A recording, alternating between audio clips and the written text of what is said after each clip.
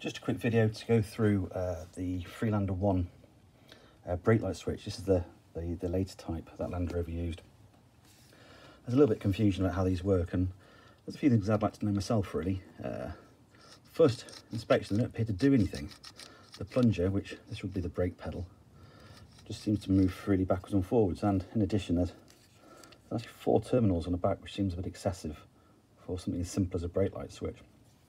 It's only when you realise that when these are actually put into the bracket and turned, that the lugs that are either side, which you can see here, as this comes in, my thumb being the brake pedal now, these lugs get rotated and actually set the distance from here to here, so that it's unique to each vehicle. You can push that back and it pops back out again, or if it was pushed right up there on one particular vehicle and that's turned,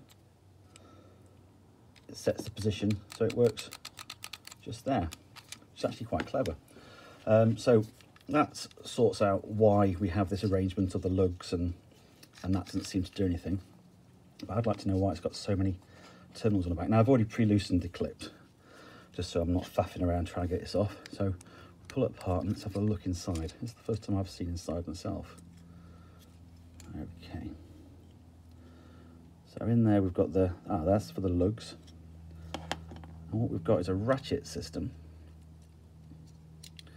That's the bit that can turn, and that engages these teeth. Now will that come away? So that comes away quite neatly. Okay, and then underneath we've got all the terminals. Now on this, I mean, I've just had to replace this one after a year's use because I've started getting the 3 Amigos warning lights back up again, and by changing it, it has stopped it straight away. I managed to actually clean this the other day by spraying it with switch cleaner, and it got it working again. I'm looking inside, I'm seeing absolutely no evidence of any wear, except, there we go, that's what's caused the issue down there.